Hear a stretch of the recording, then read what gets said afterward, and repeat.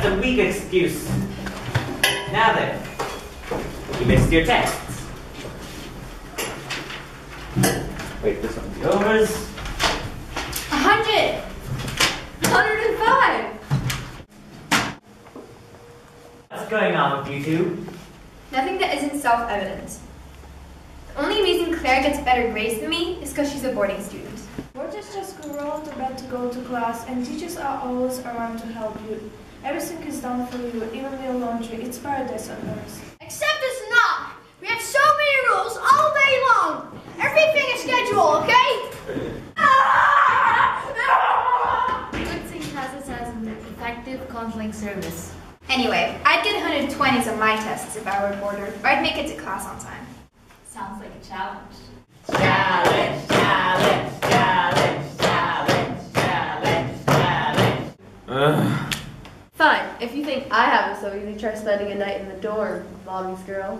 It's the best. In fact, would you be terribly sad if I became a boarder? You know, permanently? Yeah. Stop!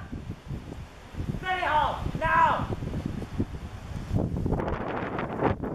One phone. 7 phones. Wait, why do you need 7 phones? This is my American phone and this is my Swiss phone. This is my American phone in Switzerland and this is my Swiss phone in America.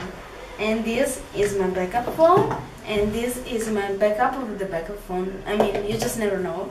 And this is an iPod and you use to listen to music. Okay. Phone as well. What if I need to call my mommy?